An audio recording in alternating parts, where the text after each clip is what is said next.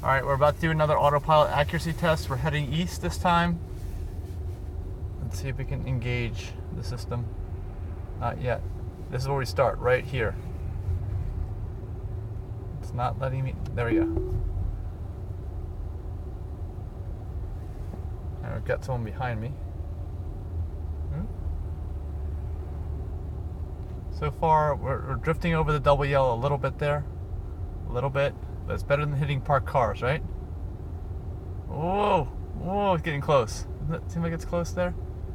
Seemed like it was really close. Whoa! Whoa. Are we gonna hit this guy? Yeah. Okay, I gotta take over. We're gonna hit that car. It seems to do worse in this direction, always. It seems to do better heading west, but not as good heading east. I don't know why. Because there's even that bike lane over there on the heading east that messes it up, but it seems to do better. Yeah, we're crossing in with the line a little bit. Just slightly though, not much. Oh, there's a car and we're crossing over. Whoa. She wasn't paying any attention to you. Yeah, okay, wait, it's braking. Are we gonna hit this guy? Whoa, are we gonna? Whoa! Okay, that was close. That was really close to hitting. That one got close too. Yeah. All right, now we're drifting. We have to hit the curb. What? Okay, I gotta turn it off. I've never seen it drift over like that before.